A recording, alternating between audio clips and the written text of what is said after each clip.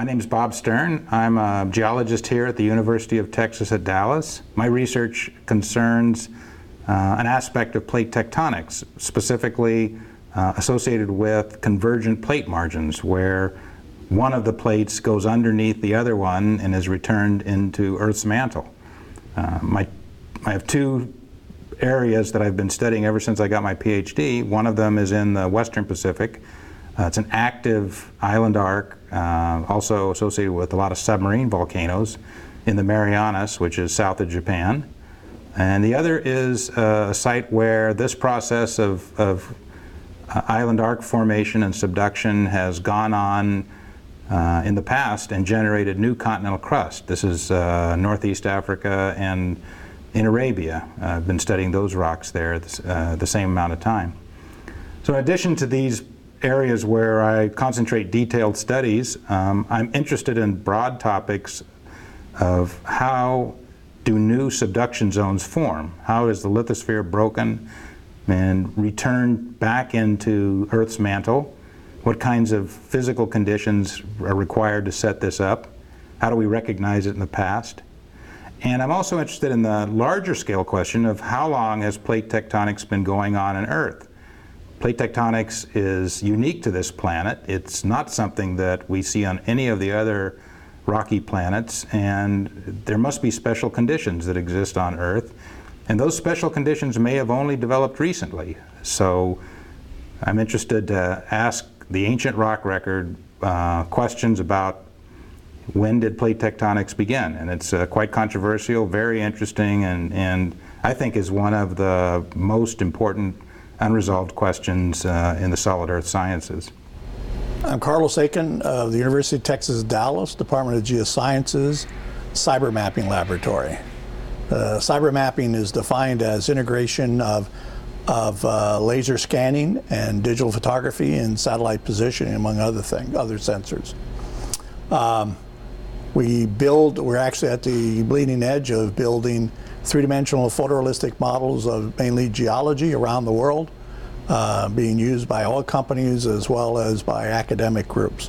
We're also funded by National Science Foundation to try to develop this kind of modeling for educational purposes, that virtual field trips for undergraduate classes to go places where they can't necessarily ever visit, or visit before they get there and come back and be able to comment on it and discuss and analyze what they've just done.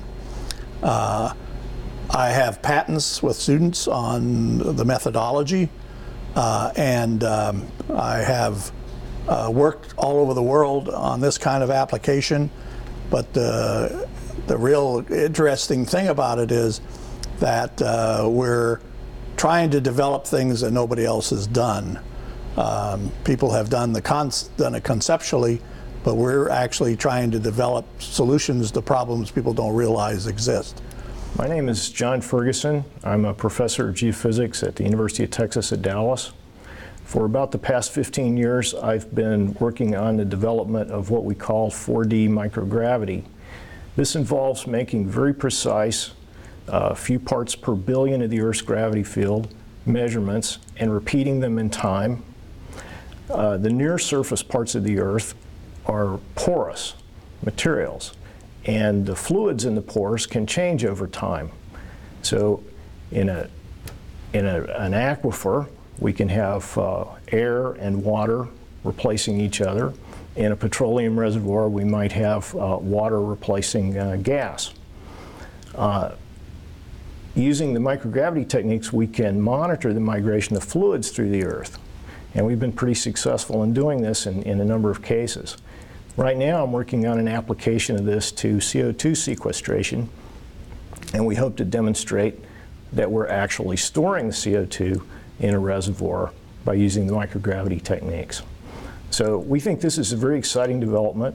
Modern technologies made this possible, and the future of geophysics is going to depend on innovations like this.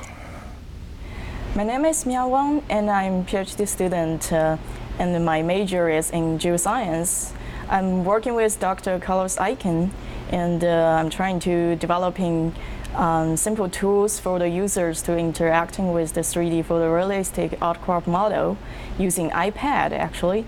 And it's really cool, and I like to work here is because we have this easy going environment and have a great cool people in this group.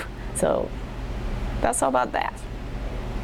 My name is Alexander Braun. I'm a geophysicist by training and currently an associate professor in the Department of Geosciences at the University of Texas at Dallas.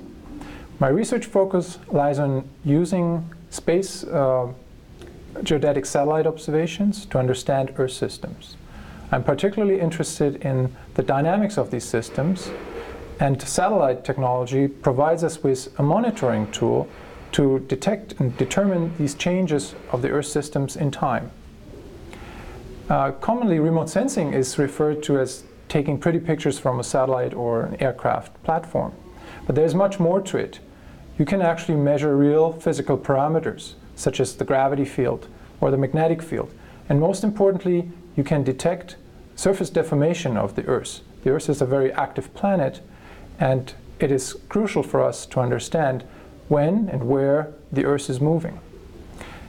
Currently, I'm working on a project which involves satellite and unmanned airborne vehicles, UAVs, as the monitoring platforms.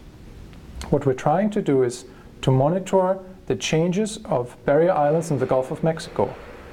These barrier islands protect the mainland from storm surges and hurricanes. And by doing this, they are prone to erosion and deposition processes. So these islands may lose several meters per year, and we want to exactly determine where that happens and where this material is deposited eventually.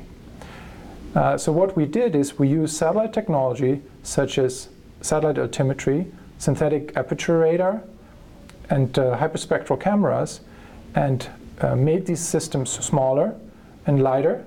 And this enables us to put these on robotic helicopters or other UAVs such as drones, which autonomously monitor these barrier islands.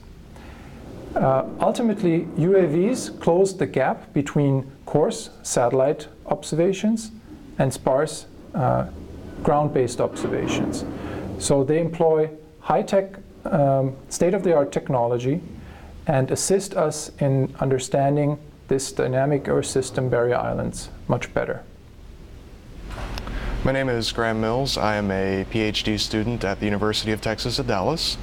I study in the Geosciences Department terrestrial LiDAR waveform analysis, which is beyond just looking at the geometry of the rock outcrops we scan.